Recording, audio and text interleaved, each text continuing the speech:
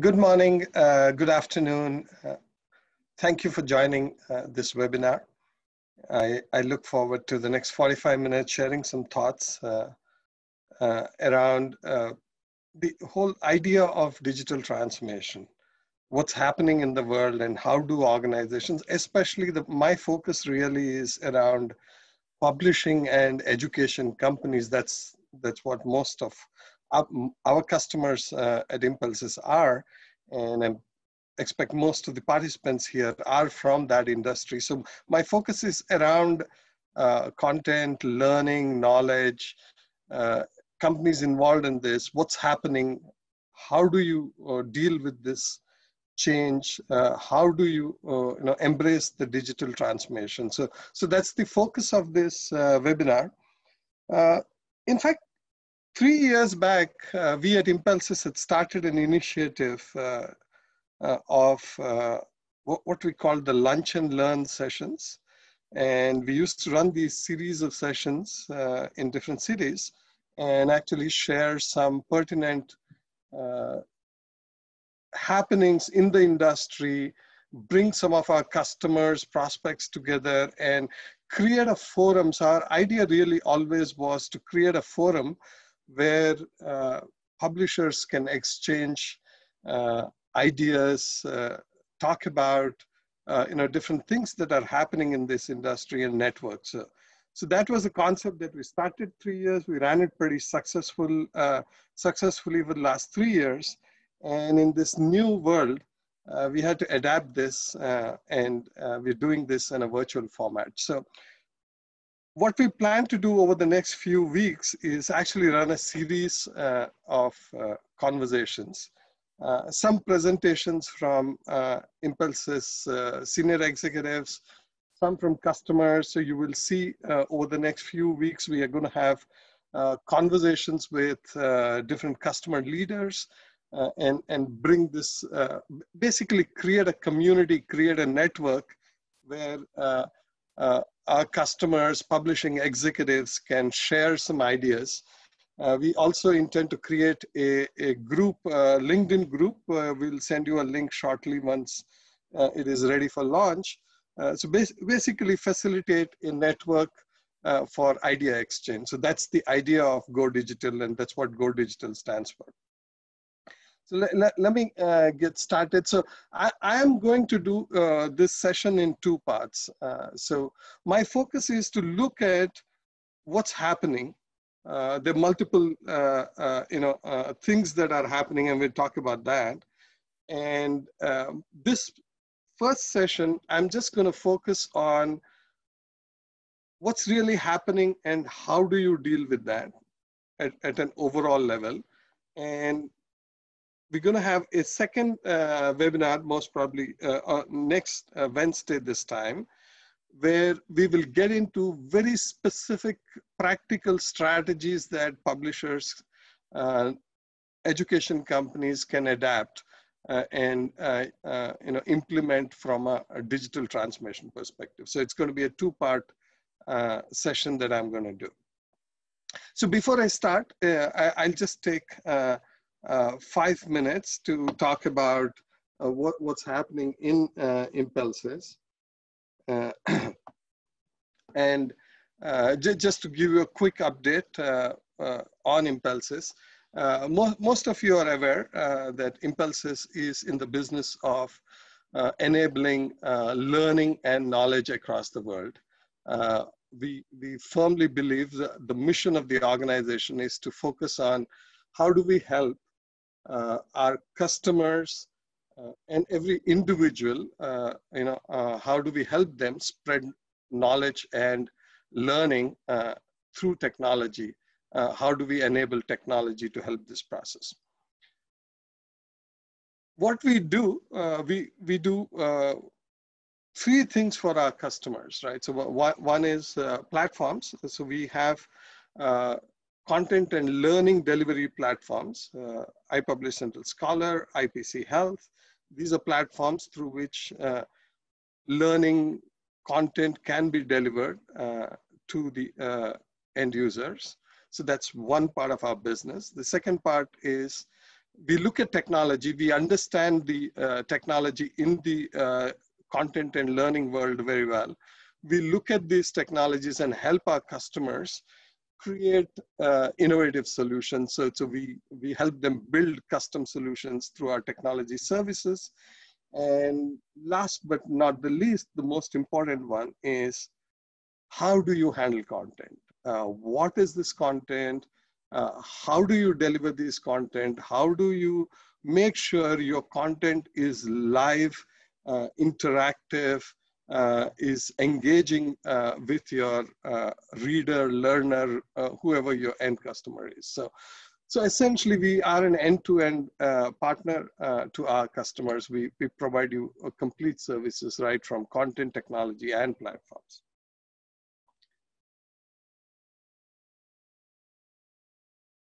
IPC Scholar, which is the flagship product of Impelsys.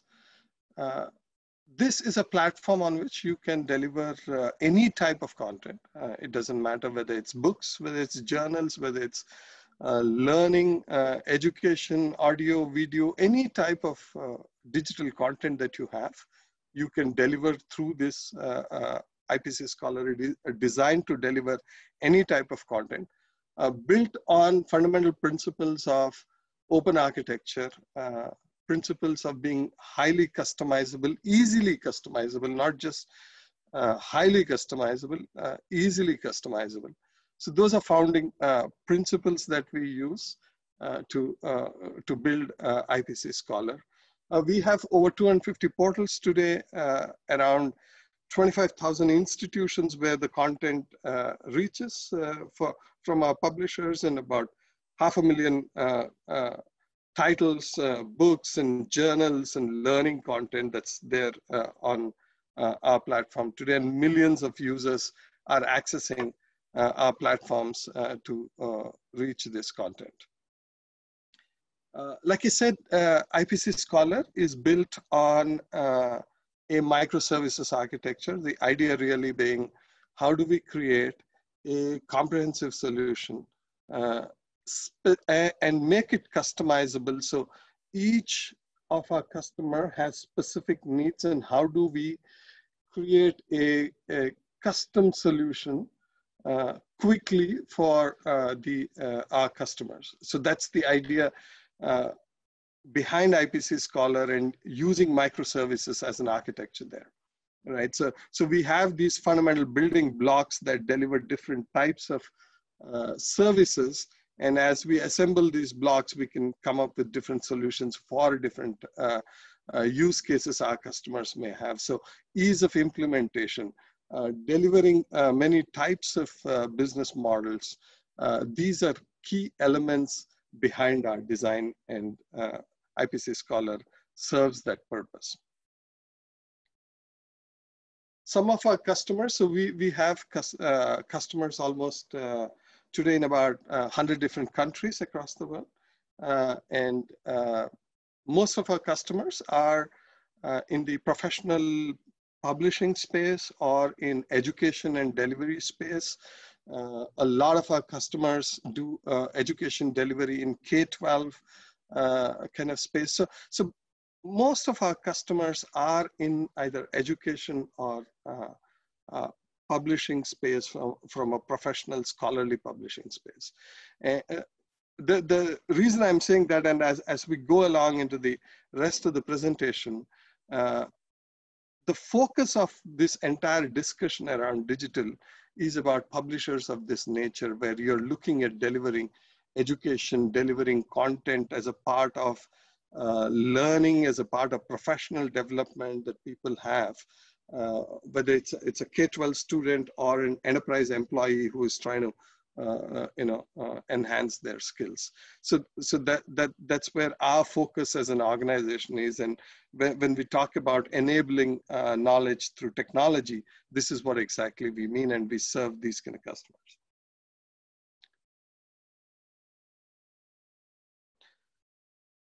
The other important element, which is the foundation of digital transformation, is our innovation lab. We have created this innovation lab couple of years back, and we focus on looking at practical ways. It's not about talking about AI, ML, or AR, VR in generic sense, and talk about how Amazon is doing something, or some big manufacturing company is doing something, but talk about how are these knowledge companies, learning companies, publishers, what are their practical ways they can apply this? And there's a lot of interesting work that's happening in the innovation lab, looking at specific examples and building proof of concepts, and educating our customers on specific ways of using that. And one of the service that you will soon hear from us is what we call the SSAM service, which would talk about how do you deliver knowledge, how do you effectively use your content through this service. So you'll be hearing about this soon. So that's the other important update from an Impelsys point of view. All right, so that's about Impelsys. So let's get to the topic. Today, like I said, I want to do this as a two-part webinar. The first part, I'm going to talk about what is the imperative. How do you look at this new normal that all of us are seeing, and how do you transform your content and learning delivery? So these are the topics that I want to cover today. And in the next session, I'm going to go into very specific framework strategy that we have seen work. We have used it in several customer scenarios, and we'll talk about that. So let's begin. Publishing is a complex business. Publishing and learning delivery. It's a complex business. Because of the type of content, we have several customers who have 10, 15 different content types that they deal with. So the diverse type of contents.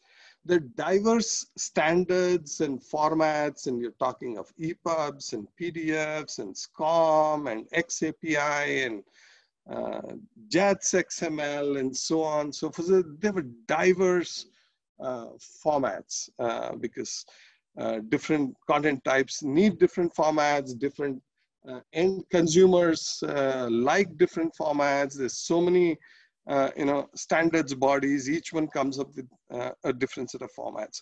So diverse formats, diverse content, diverse delivery channels. So gone are the days where you could just have on a browser, you could just deliver some content, but now people are looking at so many different formats through which they want to deliver the content, right? So different delivery channels. Most importantly, as things have changed over the years, business models have changed. Years back, a lot of you would remember that there was a simple, straightforward model. You just went to an institution, the institution subscribed to your content, straightforward, one single business model that worked. Now, people are looking at many, many different ways of accessing the content. They are asking so many questions. There's so many things that are changing. So the whole open access movement, if some of you are in the journal space, the whole open access movement, that throws a different set of variables. So it's a whole lot of business models and different geographies that you have to, the world has come closer. It's no longer about the country where you're publishing. You have access to the global markets, and therefore that sets up a different set of challenges. So having said that, as it is, this is a complex business. And added to this complex business, the first change that started, and probably started a few years back, was this whole internet. And internet, especially in the last 4 or 5 years, has really caught up. So now if you look at what happens? I mean, this is such a fascinating, when I was looking at this data, I was so fascinated. Look at what happens in 1 minute on an internet, right? People are watching, I mean, you look at Netflix, 700,000 hours of video is being watched in 60 seconds across the world on the internet, right? Look at Facebook, 1 million people logging in. Look at the amount of search that's happening. Look at the amount of tweets that are happening. Right? Look at the amount of commerce, data, content, interactions that are happening. And this has definitely changed our world, and all of you have seen this. Especially when you start looking at the publishing industry, this has been mind-boggling, simply because, first of all, the publishing industry in general was designed for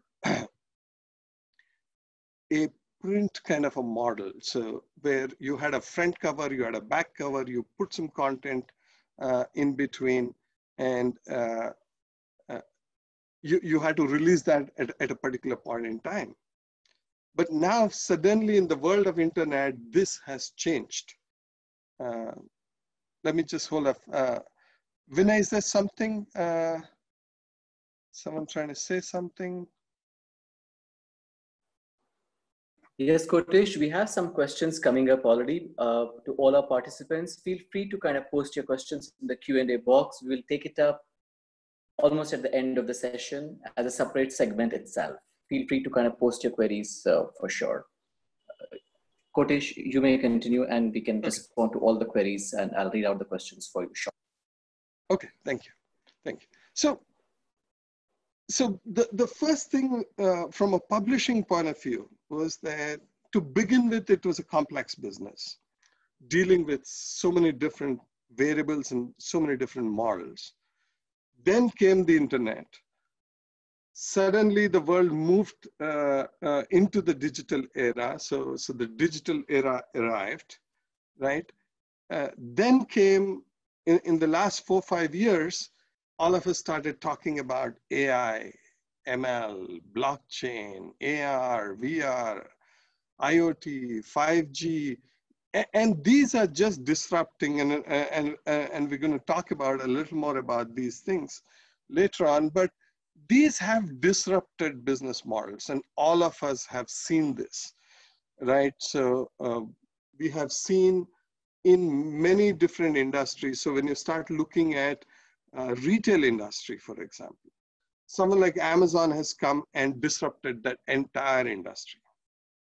You've seen so many companies gone bankrupt because of their inability to move into the digital world.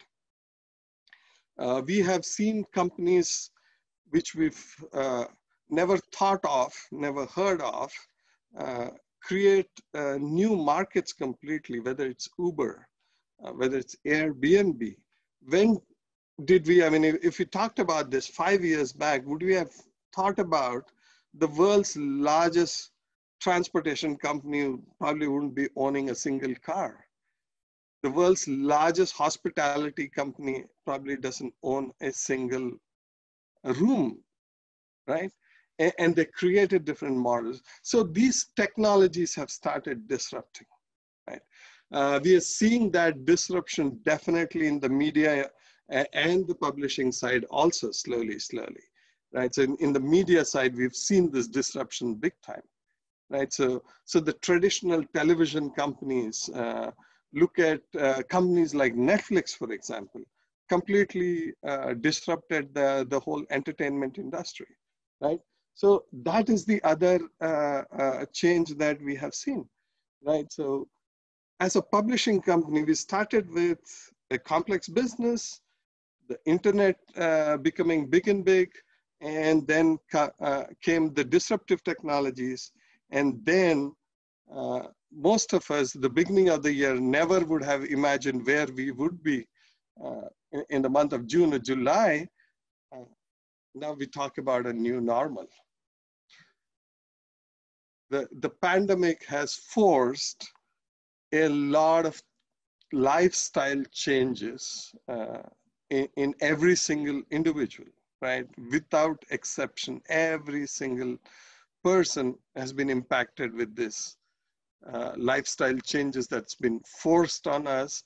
And therefore, as John Chambers says, this pandemic is forcing companies to make a transition to digital. So last year when I did lunch and learn session and we were kind of talking about, how do you do digital transformation, there was still a lot of companies thinking about it, right? They're still wondering, should I tiptoeing around that, wetting their feet a little bit in the water, here, there, kind of a thing. But now this has become real. The world has become so much more virtual now, right? So we don't know this fall in US, we don't know whether educational institutions will open up fully, partly, actually whether they'll open or they'll remain virtual.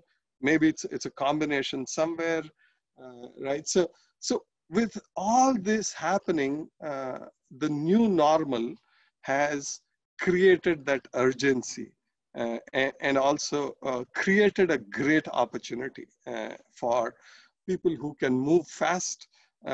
This is a great opportunity. There is a sense of urgency, and the next few slides I'm going to talk about how do you prepare for it in this new normal. What are the things that you need to consider?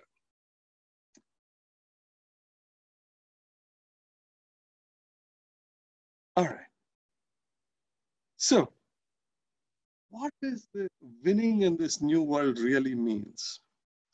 Winning in this new world is not so much about starting an AI project or a big data project or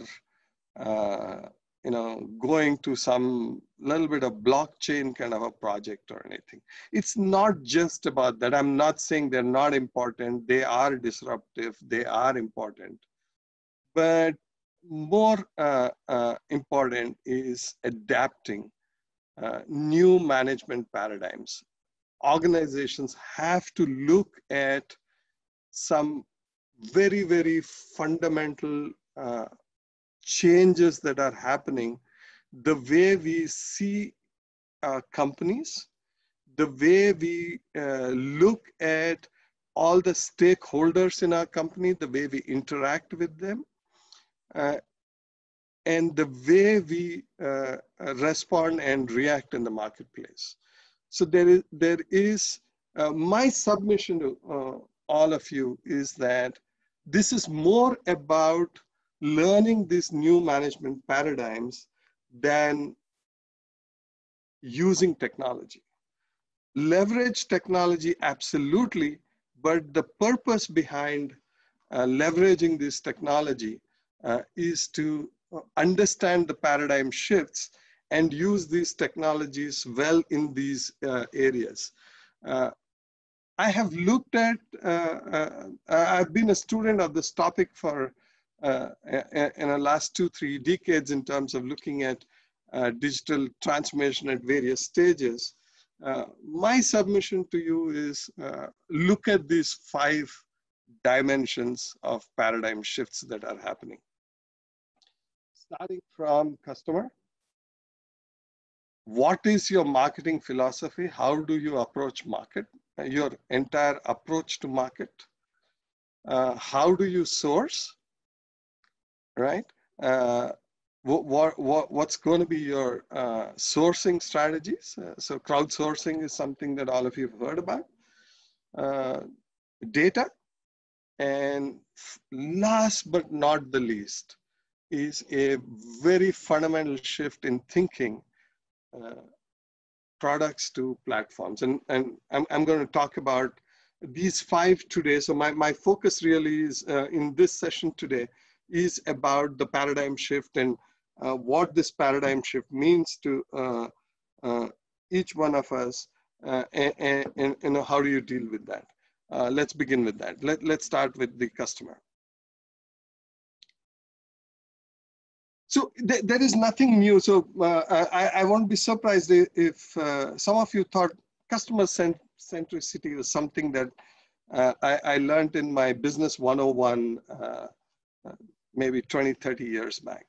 Now, customer centricity in this modern day world means something very different.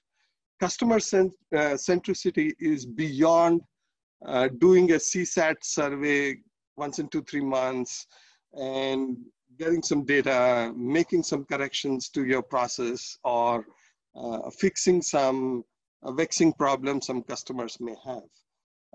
It is important. It has to be done. It's basic hygiene. But when I talk about customer centricity, what we need to understand that as the world has changed.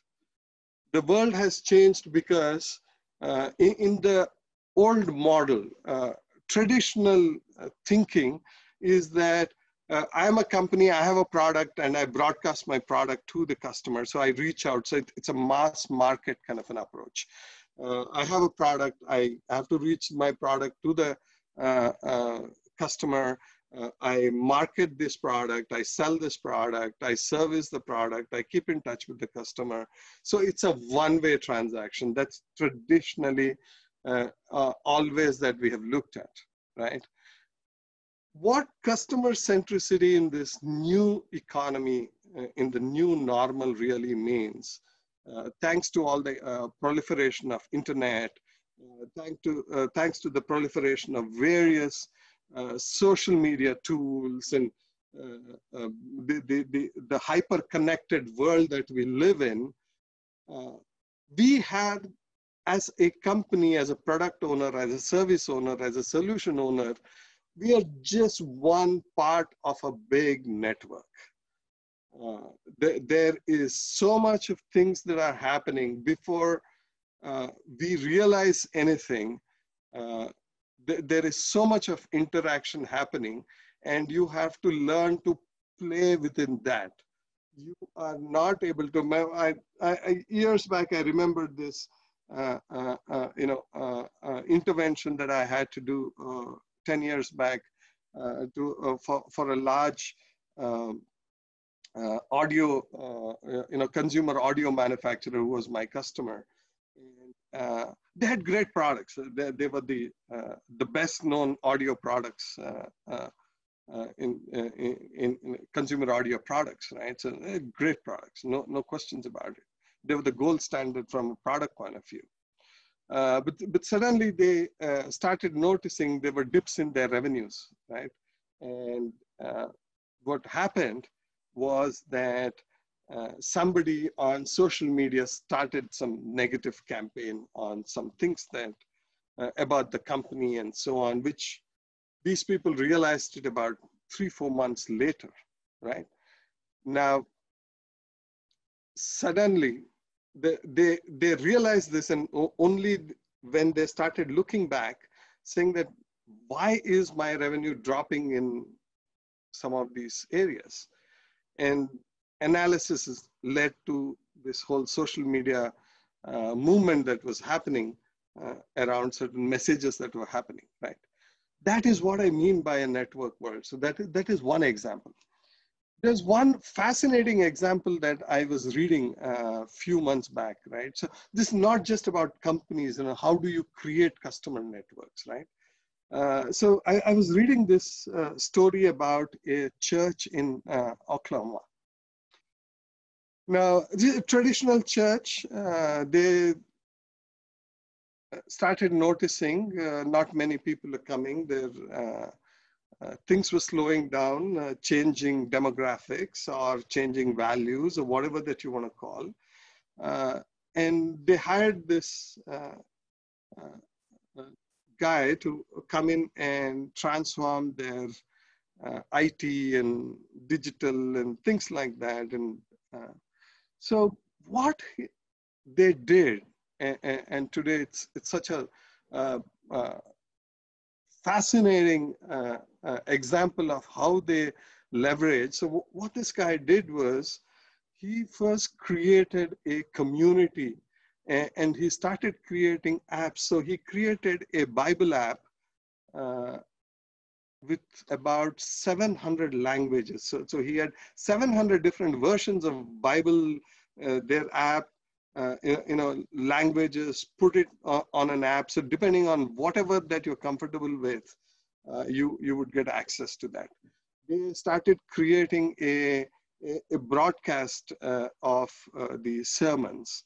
They started creating this community. They started taking inputs from what the community wants to listen to on a particular day. Because traditionally, if you look at any church or any religious model, the head of the organization decides, okay, I'm going to today talk about ABC, XYZ, whatever the verse of the Bible or whatever sermon that they want to give.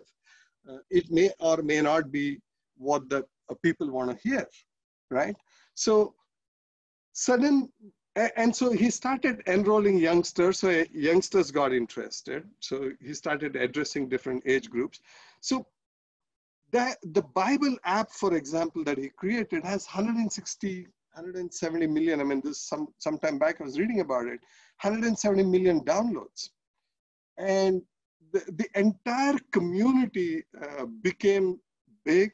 It became, hybrid, virtual. People would come to church, and they connected many other churches into this model, right? So it was not just that one organization. So they had many churches who joined this entire network, and it became a thriving community. Now that is what is called a networked model of customers, where you're really leveraging your customer, you're understanding your customer, and you are using your customer effectively, right? So a customer no longer is just a recipient of your service. A customer is an asset that you can use the customer to improve, deliver better value, and actually create newer products. And there are several examples where they use customers to build and the customer experience to build new products. So as you start looking at customer centricity, start looking at these 3-4 things: access, understand every single customer engagement that happens, every single customer interaction, have access to that, keep track of that, right? That will give you a lot of insights. Engage with your customers. Stop just behaving as if you are there to just provide a product or a service, but engage with them, learn with them, collaborate with them, and allow the customer choices to personalize what they want to see, what they want to do, what they want to see. Give them the option to personalize easily, right? So that is what customer centricity in this in the modern day world means. What does this mean from a publishing point of view? Some thoughts that I had on this, right? So when I look at a publishing point of view, especially again the segment that we are talking about are basically people who are in the process of improving professionally or learning, education. That's the area where they are in. So essentially they are engaging in 3 things: reading, they want to read some content, learn something new, what's happening. They are either researchers or they are learners. They could be a kindergarten student or they could be a PhD student, doesn't matter. Or they could be a doctor who is looking for continued medical education credits, right? Or a nurse looking to enhance their skills. So they are in this mode of read or research or learn. Understand this continuum. That is the continuum that we are addressing. And therefore, look at giving a seamless experience across all your products, across all the products, across different platforms, anytime, anywhere. Traditionally, if you look at a lot of publishers that I see, all their solutions are very product driven. So there's a journal, there is a book, there is a learning, there's an audio, there's a video. Look at it look at it seamlessly. It's content, end of the day. It's learning, knowledge, content. That's what they're interested in. Bring all these pieces together and provide a experience. Let the customers personalize themselves. Create that rich, immersive experience. Create collaborative tools. All these things become extremely important. And this will, in turn, provide a lot of insights in terms of how you could monetize, what you could do across rich content that most publishers already have. So that's talking about customer.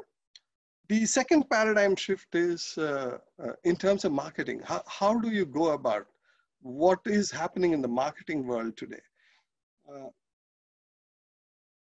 Traditionally, when I started learning sales and marketing, I was given this funnel. I was told, manage the funnel, right? So it starts with, a whole lot of people at the top of the funnel, go talk to them, push, and then, as they get interested, the funnel gets narrowed. The funnel in the new world is very different, right? So people, before I, as a provider, reach out to my customer, there's whole lot of research already done. People are going through the internet, talking in this hyper-connected world. They already have a lot of information. You are part of that entire process. So people approach the acquisition of new services very differently. You have to be present in at every stage. Sorry. That is why use all the medium available. So it's not just about either advertising, cold calling, and so on and so forth. You have to use all the tools, all the digital media that is available to be present, track, and present your credentials, present your case on a regular basis. So that's a very, very different approach to marketing that is required.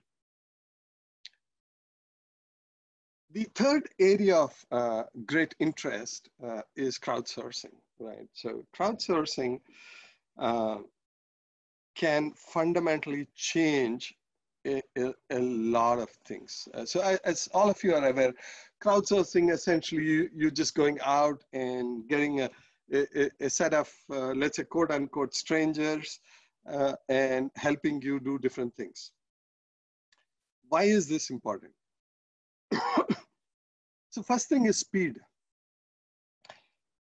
I personally had a situation once where we had to, while our product was getting ready, we wanted to also document, create all the user documentation.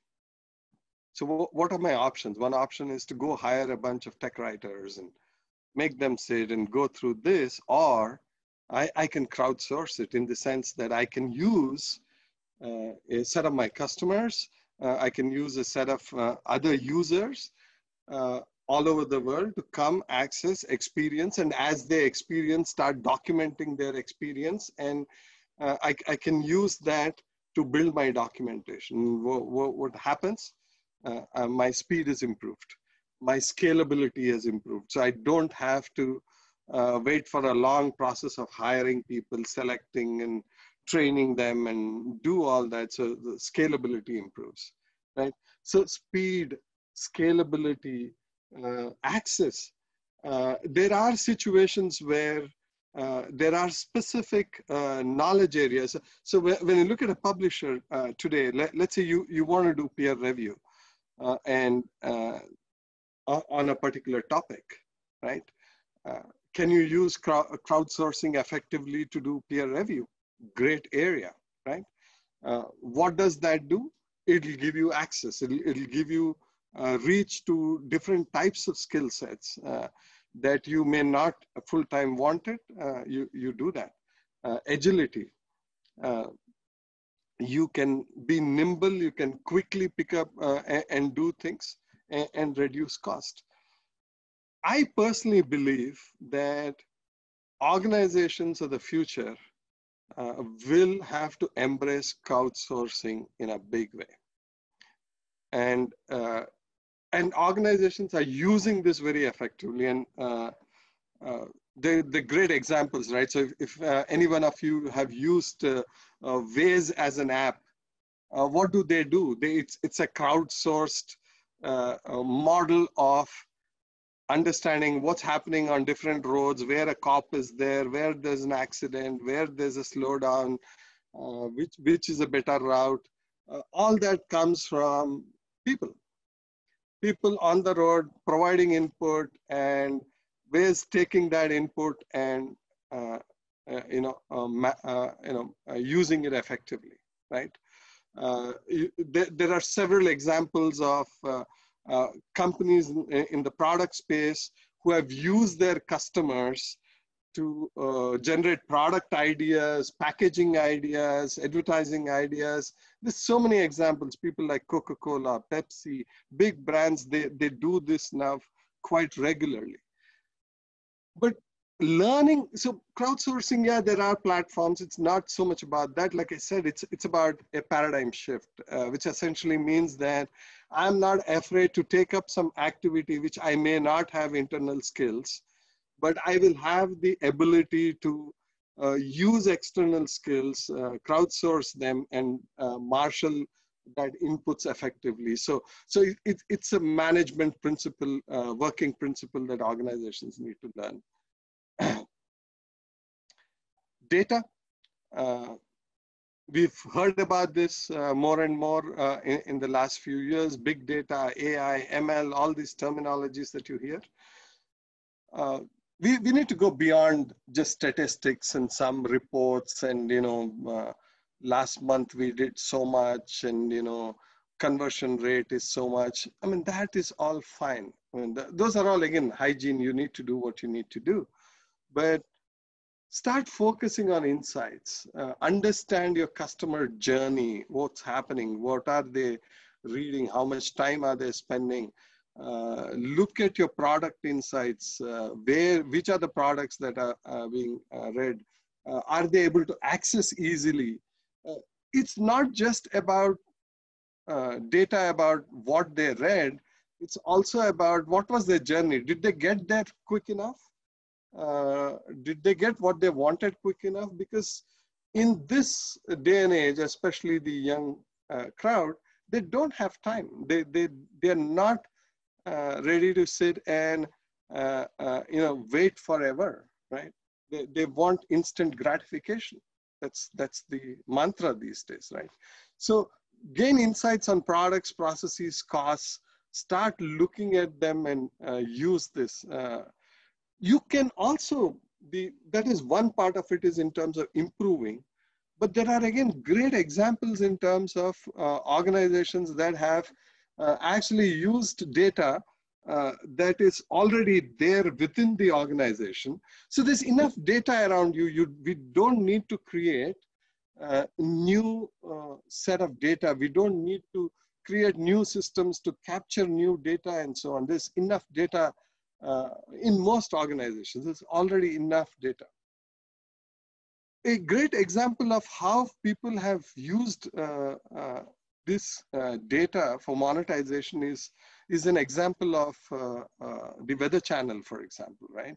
So Weather Channel, traditionally, what does Weather Channel do? They'll come up, they'll say, okay, tomorrow it's going to rain, day after tomorrow it's going to snow, whatever, right? So they give you your weather predictions, and that's where it ends. But over a period of time, they realize that they have so much of data available, right? Past trends, future models.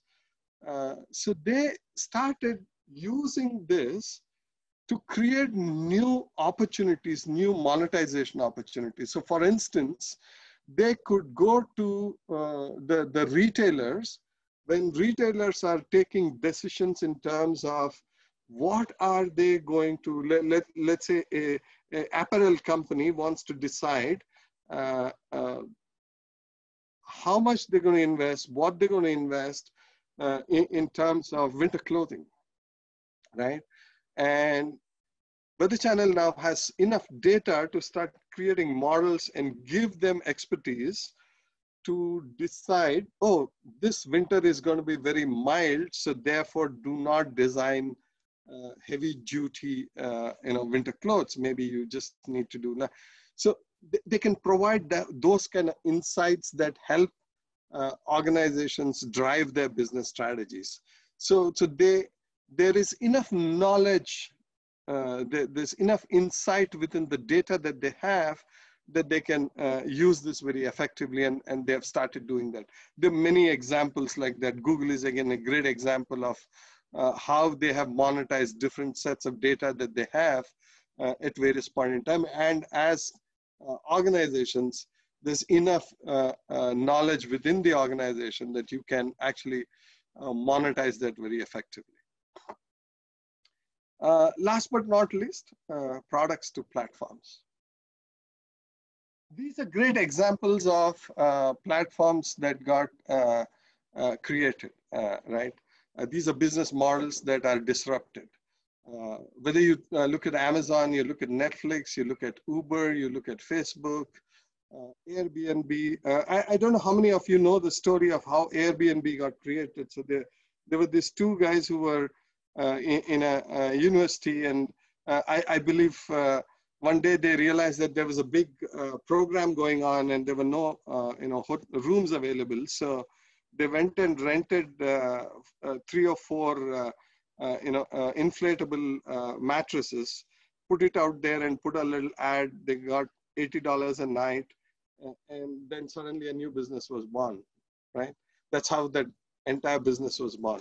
Now, the thing about all these companies is that more than any product, they are platforms. They enable a whole lot of commerce, a whole lot of interactions that they happen. They don't necessarily think in terms of my product is a room night. Airbnb does not define that way, right? So they define it in terms of a service, in terms of a solution and a platform, right? And my submission again is organizations need to start looking at that, right? You don't have to be necessarily be a startup to be able to do that. And there are examples. So when I look at these game changers, you could be in one of the 4 as an organization. You could be a disruptor. So Amazon came, there was an existing value chain, they disrupted that existing value chain.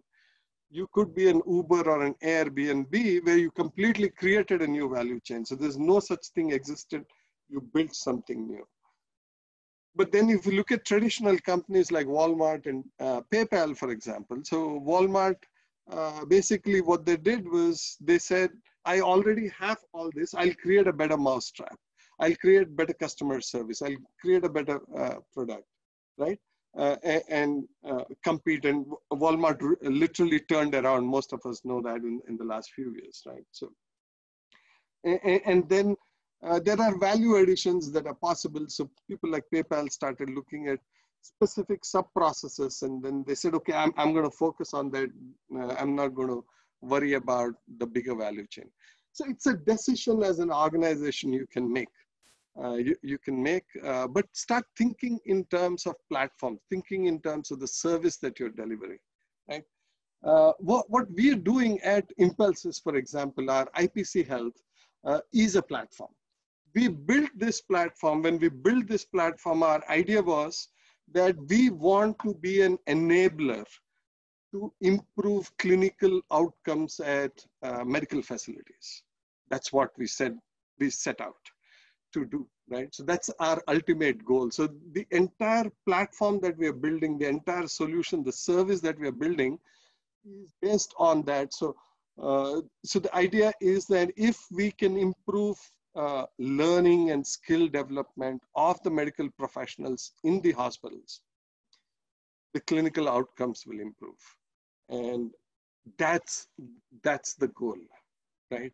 And therefore, we're creating a complete ecosystem. Yes, there is a online reader, there is all those, because IPC Health, again, is based on the IPC Scholar architecture. So while it is there, but there is also a bigger ecosystem. We have partners who are involved, a lot of our customers in the publishing, in the learning space, who are involved contributing to various aspects of content and learning, and we want to create that ecosystem. So this is an example of how we are approaching as a complete platform and a solution. IPC Health, I would say, is an example of thinking of a platform as opposed to thinking of a product. So before I close, quickly, and this is what is going to be the topic of the next conversation. So the strategy framework, having worked with several publishers in the last few years, I would submit to all of you to look at 4 pillars as you start looking at saying, you know, how do I embrace digital transformation? Who's your customer? What is the experience that you want to create? What is the need that you're fulfilling for that customer, right? What kind of platform do you have? How do you create that seamless experience? Start thinking in terms of that. Think in terms of content, not in terms of products. Publishers have a lot of content, which may be in a different product silos, but there's a lot of content, there's a lot of knowledge, there's a lot of learning that's out there. Look at the business model. How do you want to monetize?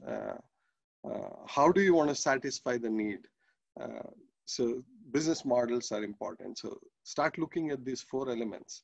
And then there are these implementation considerations. What's your production process? How are you integrating? You will never have a single solution that solves everything, okay? Especially in the publishing world. There are tools which specialize in our discovery in terms of how do you discover your content. There can be tools which are specializing in creating recommendations and things like that. There's several great providers in this place. So you will have to look at how do you integrate and what kind of timelines. So any project needs timelines. So the next session really is to go in a little deeper into each of this pillar and start talking about specifics involved in this pillar. But this is the strategic framework that we recommend. That's what I had to share. I can take any questions at this point in time.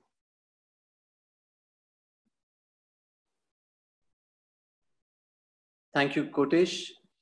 We do have quite a few questions lined up for you.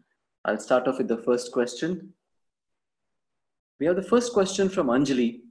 Have any of your customers asked you about blockchain? Where do you think it can benefit publishers? Okay, so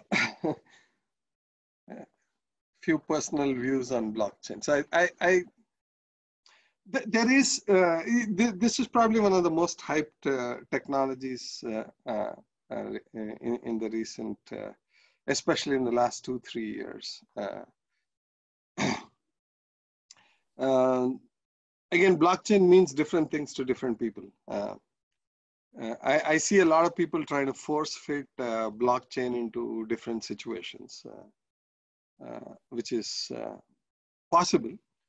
But the true value of a blockchain, as the greatest example of blockchain in a digital currency, is where you are keeping an integrity of a unit,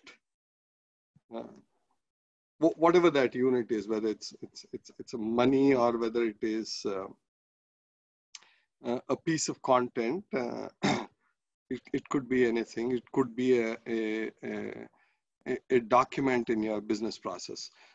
So the question is, you want to keep the integrity start to end. You want to identify and keep it, right? So that's the way I look at blockchain. I don't look at it beyond that.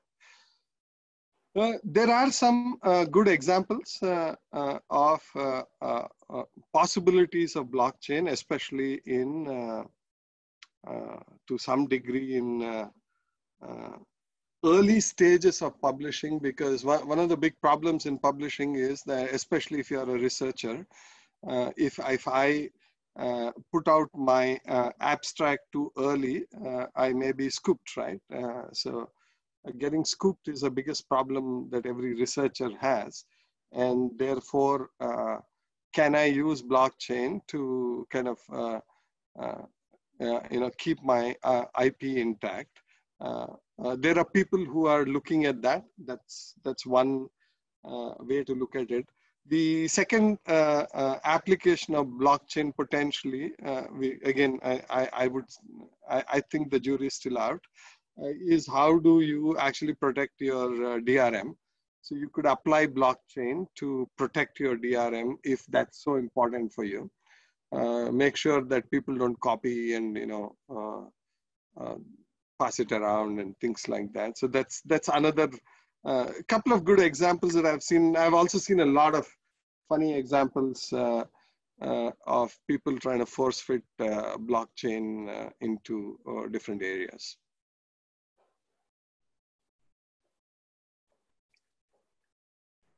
Thanks, Kotesh. We have one more. Are you doing anything in the AI ML space that could improve content production process and reduce cost? Absolutely. Absolutely. So the innovation lab that I talked about is focused around practical ways of using AI ML. So if you look at in any publisher's P&L, a large part of the cost is around content production, right? From authoring through all the processes that it needs to go through. This is also a fairly time-consuming activity. So the whole content production, right, from a manuscript being generated to the final product going out. There's several things, especially if you're trying to prepare it for the digital world. It becomes far more complex, because in a print world, probably to some extent, this is easier, because all you had to do was you had to compose a page and give it to the printer. He printed it out and you're done with it. In a digital world, your biggest challenge is going to be how is your content going to be discoverable, for example, right? And that discovery is a very complex phenomenon in the big bad internet world today. So how do you do that? So there are simple examples of can you automate in the entire tagging of your content. So can you use AI ML to apply things like principles of semantics onto your content and so on. So there are several very practical ways of using this. These are very practical examples, small, simple examples. Whether you're a small publisher, large publisher, you can start using this step by step. So that's where our focus is, and we're doing a lot of work in that space. Thank you, Kotesh. We have one more question from Varun Kumar. He would like to ask his question. Varun, please go ahead and unmute yourself.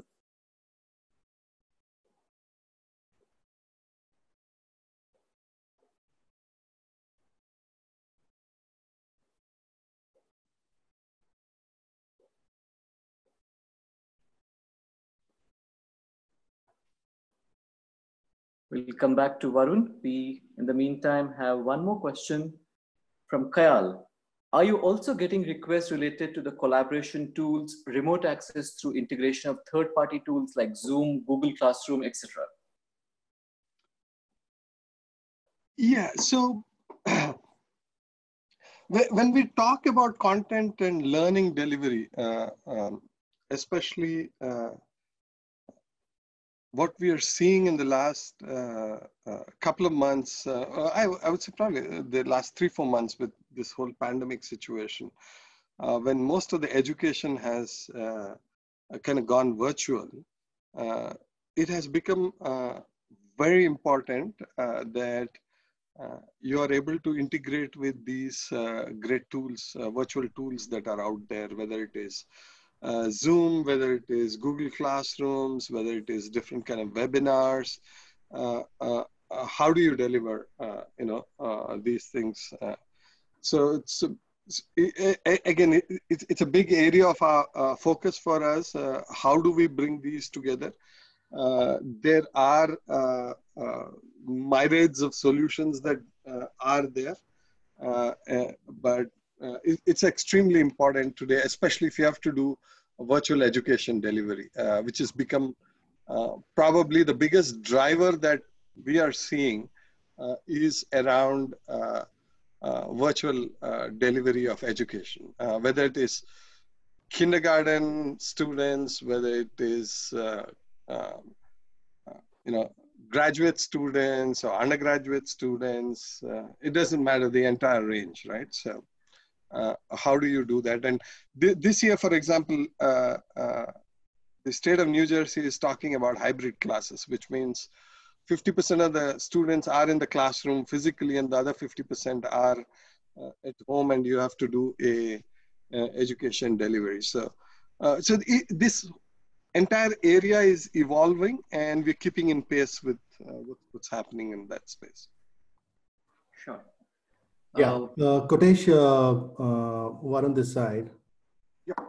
Very interesting talk, Kotesh. Thank you so much. I was just, reflecting back upon the last, 40, 45 minutes, which you talked about. And I love the business model disruption cases, which you talked in particular, right? Many company whom we never thought about, would exist maybe, 5 to 10 years ago. My question to you is there any, innovative business model which you think can also come in the publishing business space? Your thoughts? Yeah, so we are seeing a lot of interesting innovations, and I'll give you an example of one of my customers. So he is what they decided. What they're doing is they're giving access to their content to the students. However, they are looking at simulating a Netflix or an Apple Music kind of a thing in this whole supplementary reading, right? So all the content that they have is in the supplementary reading space, which means this additional reading that the teacher asks the students to do. And in the schools. So what they do is they create a stream of books. So let's say the stream has about 150 books, and the students can access these 150 books. And they have a set of editors who are constantly looking at this, and then they replace some of the books every month, maybe 10, 15 books. Put some newer books to it. So that's one way that they're doing. So the list is fresh. Students have new things to read. So that's one area that I'm seeing. A lot of innovation, early stages right now. We're having quite a few conversations, especially in the education delivery space. How do we deliver education in this complex world? So people are coming up with many innovative ways of doing that. Thanks, Kotesh. Thank you, Varun. We have one more from Kayal query for you, Kotesh. Out of curiosity, with education institutions being closed and digital is the only way of content delivery, did you have to make any modifications to your platform recently to adapt to the new normal? We had to make changes. to the platform. For instance, starting to look at integrating to tools like let's say Google Classroom or things like that. We had to start looking at integrating with things like webinars and so on and so forth. A lot of this space, especially in the new normal in terms of how a publisher wants to monetize, is evolving. And there are the new product roadmap is all about collaboration. So we have listed out a lot of features focusing around collaboration and what I call a virtual classroom environment. So how do I create a virtual classroom, and how do we manage that as a complete solution? So that's where a lot of focus has been.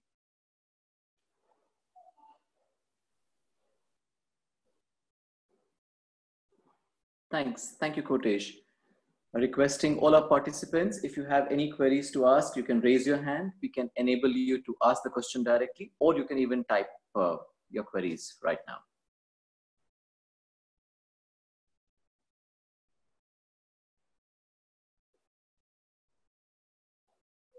And some of you have asked, is this presentation available? Soon we'll be posting this on our social media handles and on our website. It would be great if you can go through our webinar, the recording shortly.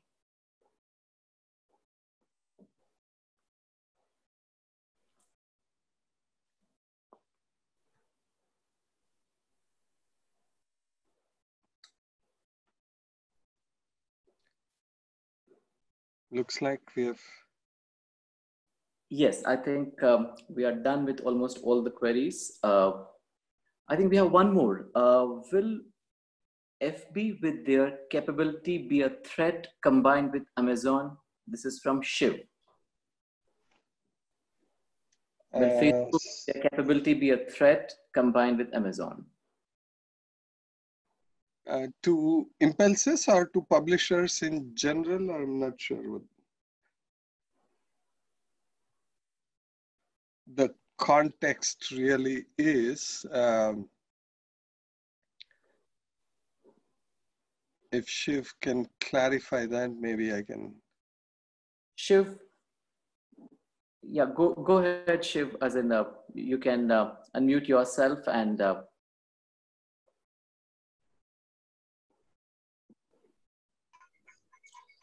Hi, Kotesh. Good evening.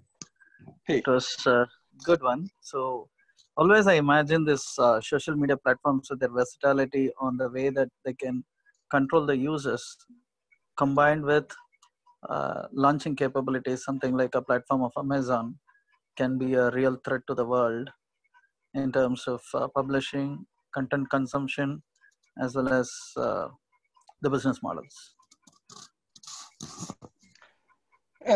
So I have a slightly different perspective on this, and I had actually earlier on noticed Hugo had joined. I don't know if he's still there, and Hugo is the head of IPA.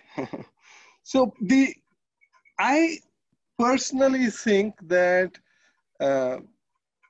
a lot of the customers that I deal with, especially in this day and age of fake news, fake science, fake everything, right? There is certain amount of credibility of the content and learning that people are looking for, and that can only be given by an established publishers with a strong editorial process, and I don't believe that ever going to be replaced. So I do not see any of this social media really replacing any serious science? Will that replace some general conversations? And if I was just a magazine publisher, maybe I would be a little worried about all that, but not as a serious publisher of serious content, which is, goes through a rigorous editorial process. I would, however, how do I monetize? Do I monetize it myself, or do I? Is there going to be a platform where that will get monetized better? I mean, those are questions that every individual publisher needs to ask themselves, whether I will focus on the content side of things and just do that, or I would focus in the end, different parts of the value chain. So I don't know if I answered your question, but I personally don't think so. Okay, thanks, Kotesh.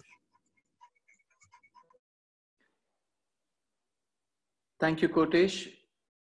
I think that's the end of our session for this week. We don't have any more queries right now. We look forward for your next session, and some concluding remarks from you, Kotesh. Thank you very much. Thank you for patiently hearing me out. I would, in summary, I would like to just go back and remind everyone to focus on building those, building the culture, building those management frameworks to leverage customers, leverage data, create a complete solution, rethink the value chain, rethink what is the value that you're delivering. It's not about a book that you're delivering or a journal that you're publishing. It's much more than that. And as you start looking at it, there are great opportunities. I strongly believe that publishing community has the best time ahead of them, especially the more and more I look at it. And I mean, all of you would have experienced this, right? So as you started looking at COVID and as it started getting close to home or somewhere around, there was so much of things all over the place. There were research papers that were published. People claimed it to be research papers, which turned out to be fake within no time. This wouldn't have happened if that had come through a serious, a publisher with a serious editorial discipline, if they had, right? So there is a great opportunity. However, people need to change because there's a new world out there, there's new normal out there, and all of us need to change. Thank you. Thanks, Kotesh.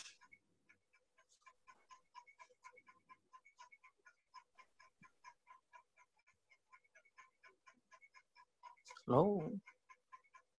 Thank you. Thank you, Kotesh. Thank you to all our participants. And we look forward for having many more Go Digital series in the coming weeks, in the coming months. That's the end of this session. Soon we'll be able to put this recording of the webinar on our website and on our social media posts. Thank you very much. Have a nice day.